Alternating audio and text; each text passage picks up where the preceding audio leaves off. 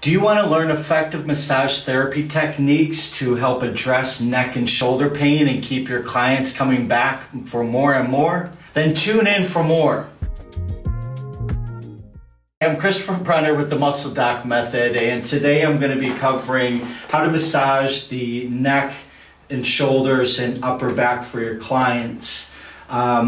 This area right here is going to be a common area of discomfort for just about everybody. I think we can relate to neck discomfort probably most commonly up in here in the mid back, and then into our traps right here. So today I'm going to talk about some just I'd say beginner to just entering intermediate level massage therapy techniques.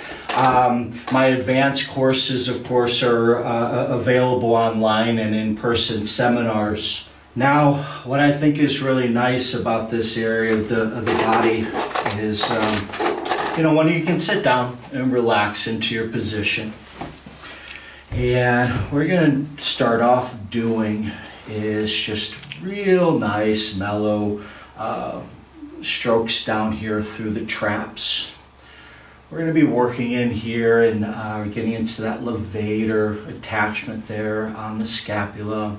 And moving through this trapezius here.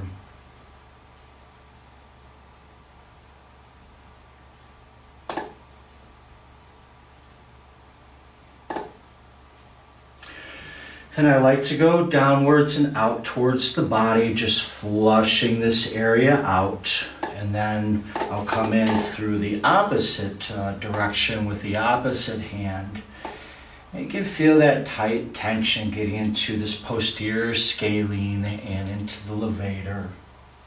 I'm going to move up in here through the splenius capitis and get just below the hairline here. And we're going to take the pads of our fingers. We're just going to move along that border.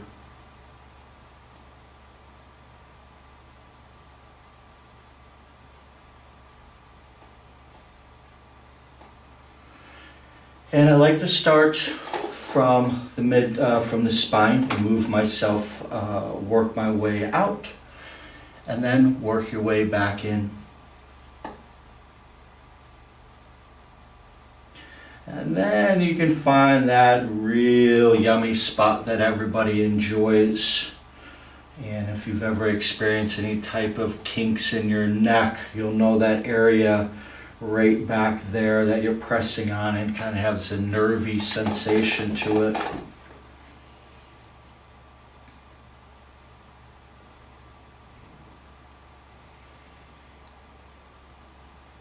So work into this space right here. Now you can come down, and now you're working, and you can feel that meaty part of the levator scapula here, getting into the scalenes a little bit. And here I like to apply circular motions. And I just have a firm pressure, nothing aggressive, nothing too light or soft. You really want from here you start to feel out the patient's, comfort level, and just really getting settled into myself and attuned to their body as their nervous system starts to shift into a more parasympathetic state. And then we're going to come down here and work these traps again. Give this area a break. We can come even move down here towards the supraspinatus muscle here.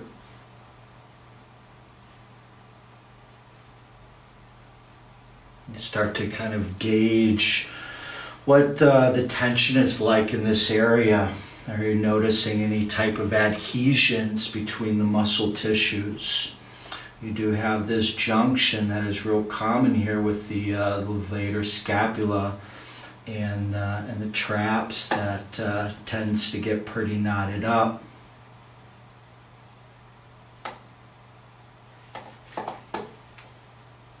And we're going to switch our position back to the other side. This area also tends to be quite tender for those who spend a lot of time reading on laptops or computer screens. There is a nerve that innervates this area that is connected to the posterior eye. So that's why sometimes they'll feel that stabbing pain behind the eye when they experience headaches. So again, working through this area in a nice circular motion with the pads of my fingers.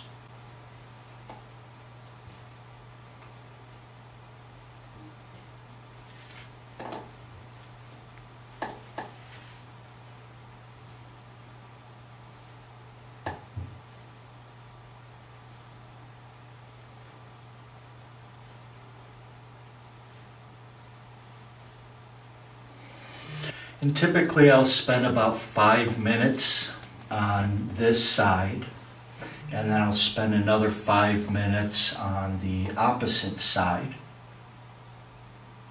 But for demonstration purposes today, I'll just be doing this one side.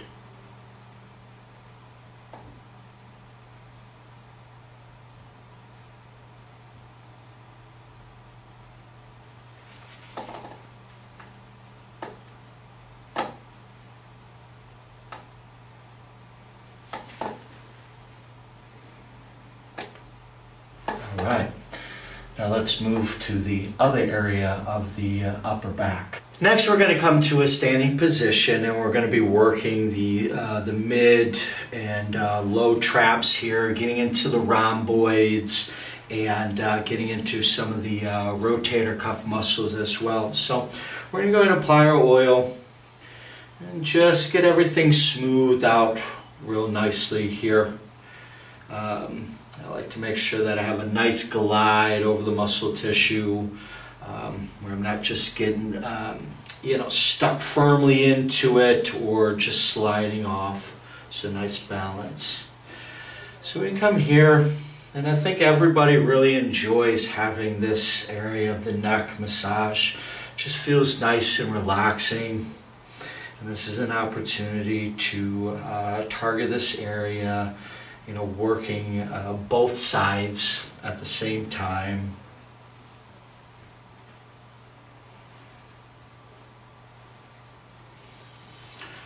So now what we're going to do is we're going to start using our thumb pad here. And one thing I want you to notice through this demonstration, the various hand techniques that I apply. We don't want to repetitively use the thumb over and over when we can use our fist, we can use our elbow, we can use the pads of our fingers. So we want to spread that workload out so we don't have just wear and tear on a particular joint. So now we're going to come in, and I'm just slightly off this scapula here, and you have that thoracic nerve that rolls through here, and we're just going to apply a bit of firm pressure. So my thumb is the guiding hand, and I'm applying more pressure downwards with my left than I am with my right hand. So again, my right hand is firmly into that tissue, but it's my left hand that's pushing down and gliding that thumb forward. Now what we want to do is take our fist, and we're going to glide it over those traps. Nice firm glide, pushing into the tissue.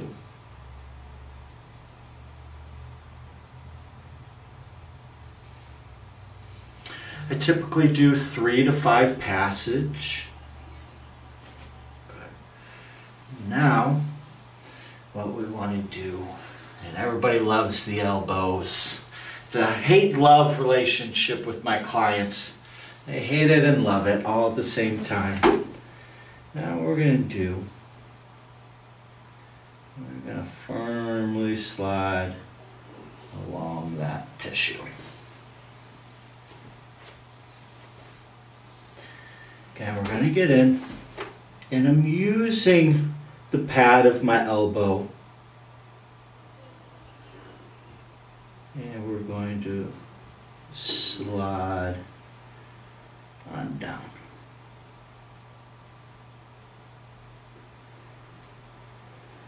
Good. In the next episode, I'll be working primarily the low back, so today I'm just going to be focusing directly up in here, but I'll get some passes down the back.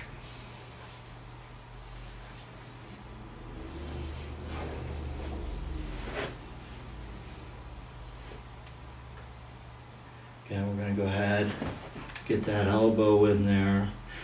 And you want to distribute your weight by bending your knees and just leaning into the elbow. I'm not pressing firmly down. I'm just leaning and using my body weight in order to apply pressure into the muscle tissue there. What we're going to do is take our elbow, and I start right there below the scapula, around T7. We're going to get a nice glide down here through the erectors.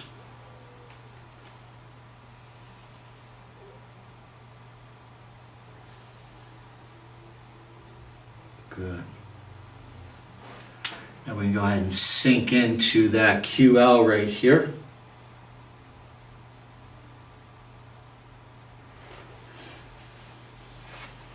And then we're going to come back up.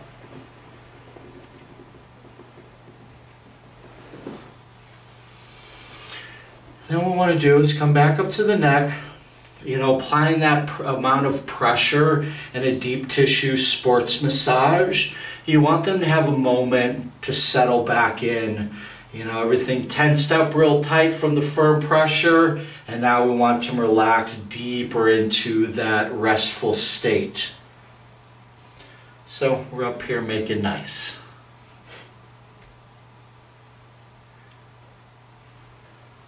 And now we're going to come back up and apply the same technique that we did before, where we're working these the rhomboid attachment areas around the scapula, getting into the mid traps.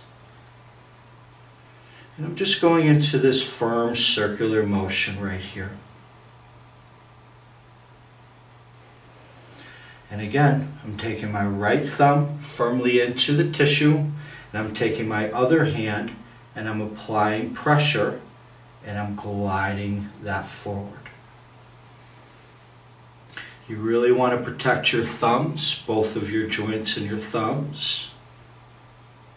Again, nice firm, and applying that pressure here through here. And what this is doing, it's really relaxing and warming the body up for the heavier, deeper tissue pressure from the elbows. So we're working through just layers of getting them to relax to be able to absorb a firm pressure. Okay, we're going to take our fist. We're going to start here from the inside, close to the spine, but not directly on the spine. And we're going to follow that trap tissue all the way down. We're going to feel that levator attachment. We're going to roll off of it. And be mindful of not putting too much pressure directly on the bone. If you feel that hard bone underneath there, back off. Allow the tissue some room to breathe, to be able to absorb the pressure. And you really could use your body weight to move into that versus a lot of upper body strength. So we're gliding over the traps here, getting into that levator. And we all know that levator, so problematic for so many people. You can roll off the scapula here, and the superior edge of the scapula. And you can feel that attachment. And you can spend some time working on that, particularly using these two finger pads right here to work around that attachment. But be careful how much pressure you're putting directly on the bone. That doesn't ever feel too good. We're going to put some circular motions going around there. If you want to learn some more advanced myofascial techniques, I have courses available online that will teach you how to effectively release the levator scapula. And we're going to go down through here again.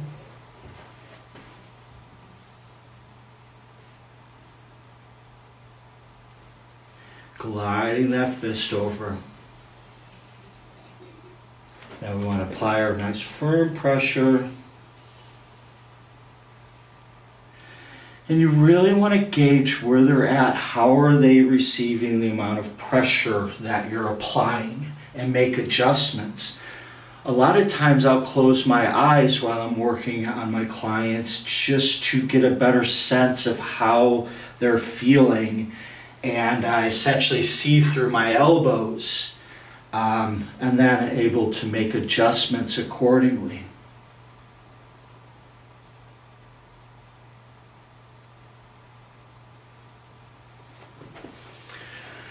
Now what we can do is take the arm and place it behind the back. Now if you notice your client that you're working on doesn't have that type of mobility, don't try to force them into that position. There's too many other things to do that you're going to learn here today that's not necessary. But in this case, he has good shoulder mobility, so we're able to comfortably put the arm behind the back and allow them to relax the shoulders. Again, what we can do, go up in here. Now we have a little bit longer of a lengthening of the muscles here. And that's something you'll see here in this video, how I work the shoulder in a lot of different angles to be able to manipulate the soft tissue. So again, nice circular motions, and we're going to apply more pressure down with this left hand, moving over these attachments.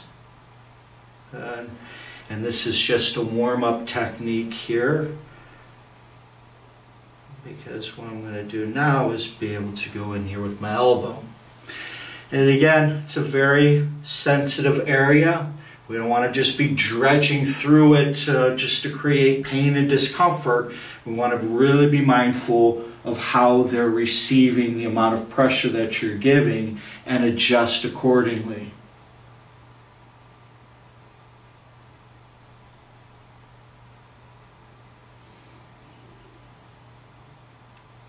I'll typically do 3 to 5 passes, just depending on my findings. If there's more tension in there, I'll spend a little bit more time.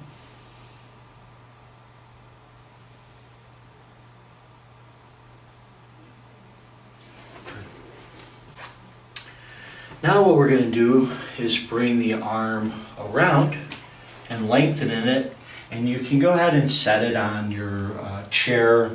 I don't like to let the arm hang just because the blood will pool, and it would just be, it's very uncomfortable to have that numbness and tingling sensation start to occur.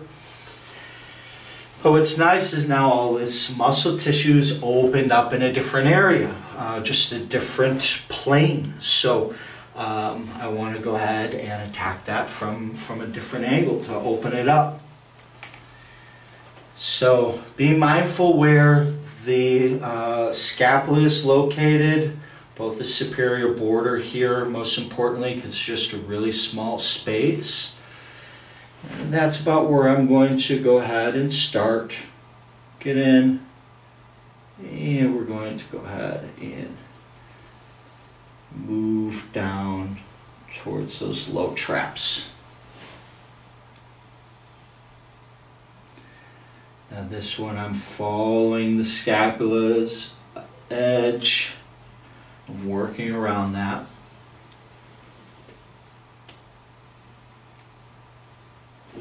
Going straight down alongside the spine, but obviously not working directly on the spine.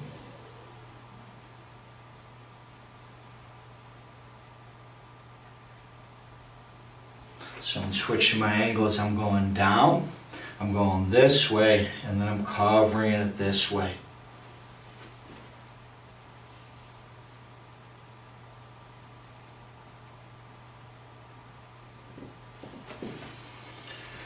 And I've mentioned my courses, my more advanced myofascial technique courses, and in those courses what you'll learn is more active and passive ranges of motion of how to work on the rhomboid, both major, minor, lower lats, etc.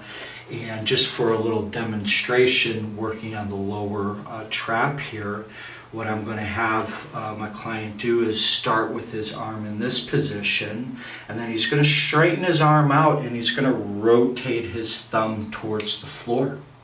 And then he's going to go ahead and bring it back. And we're going to apply our fingers, tips right here on the low traps. And we're going to have him extend the arm out. Good. While I'm applying pressure and gliding over that muscle tissue, he's rotating his thumb towards the bottom. Good. And let's go ahead and bring that back.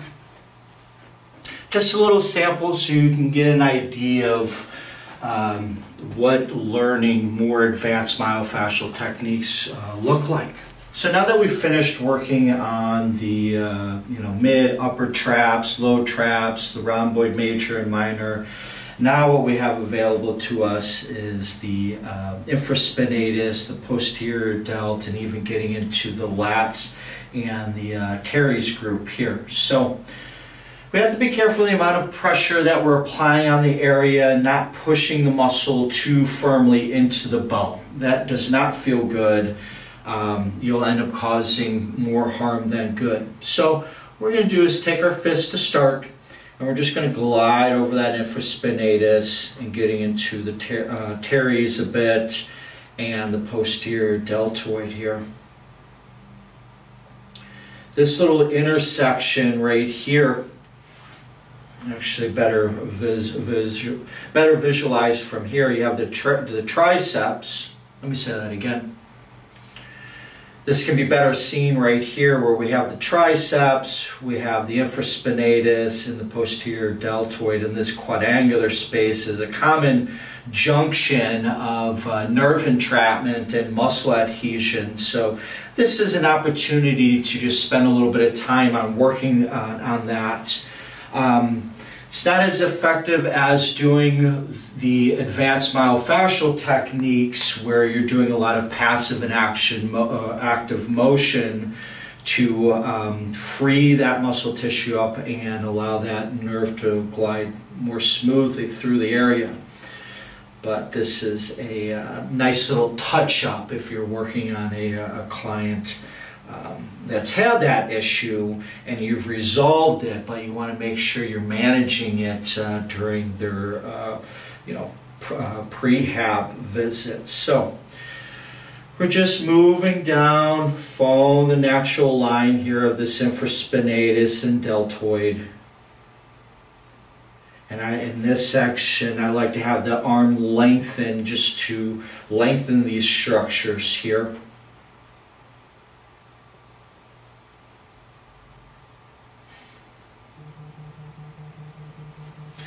Now we're going to go down here while we have this lat exposed. Using our fist again, we're going to glide along that lat.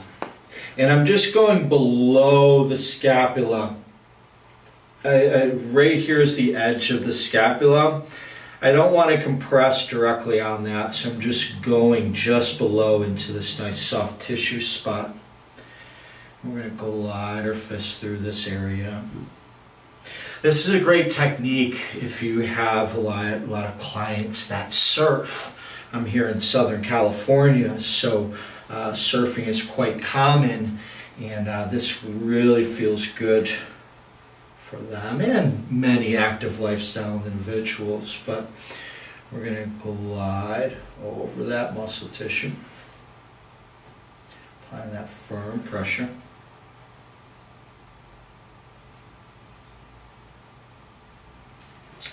And next we're going to go ahead and bring the arm to the side here in a bent position.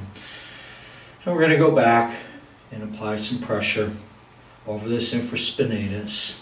And you can really start to palpate in here to notice if there's any trigger points, see what the health of this muscle tissue, feels like. Start to form some type of diagnosis if they're experiencing shoulder pain. This is a common overlooked muscle that causes a lot of anterior shoulder pain.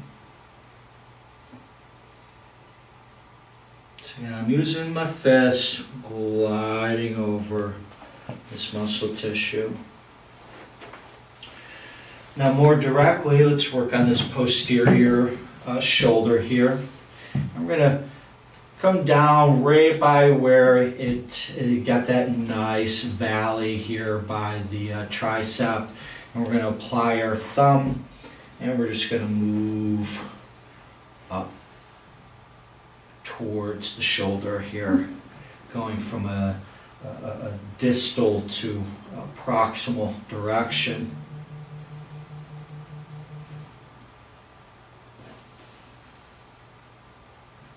And you don't need to get in there too firmly and overdo it. Protect your thumb, protect your patient's shoulder. You have an ulnar nerve that travels through here too. It doesn't need a lot of pressure. It just needs a bit of a firm, work and attention on it.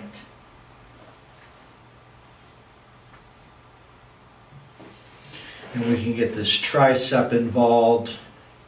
And here, I just like to use an open hand, just going and effleuraging through here.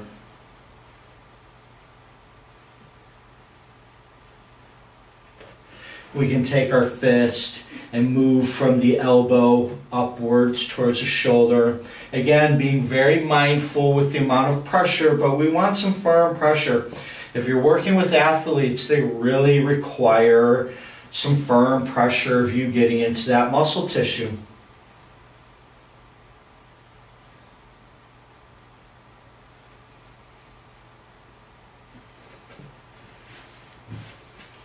Yeah, that is going to be the posterior neck and upper back and posterior shoulders.